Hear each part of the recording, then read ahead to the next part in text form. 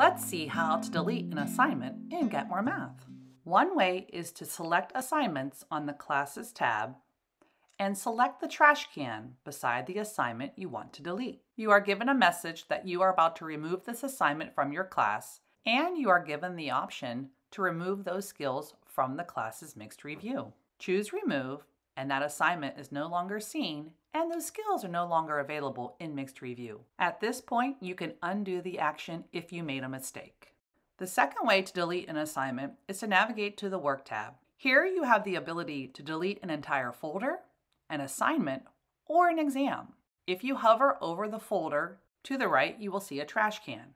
By selecting this, you will be given a message that you are about to delete this folder and all of its contents. By doing so, you are deleting all of the assignments and exams within this folder for all of your classes. You also have the ability to remove individual assignments and exams.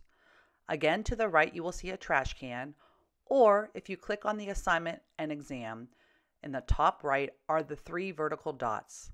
By selecting those, you can also remove this assignment. You are given the option as to whether you'd like to remove these skills also from the student's mixed review. If you check that box and choose Remove, that assignment and all of the skills in the mixed review will be removed from every class it has been assigned to.